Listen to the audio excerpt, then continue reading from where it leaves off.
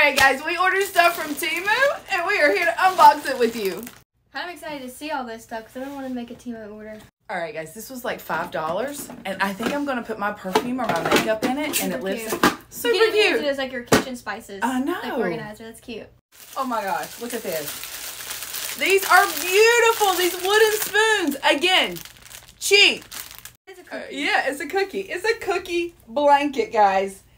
Under $10. Look at this cute little burp pad. Oh my gosh. So cute. It was like $2. Michaela's gonna flip out over these. She is ready to try these like tonight. She has been wanting a set of these. Again, cheap.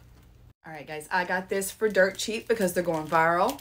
I got these for my cup holders in my car. I got stickers. And a cute cow keychain. But wait. I found Jibbitz.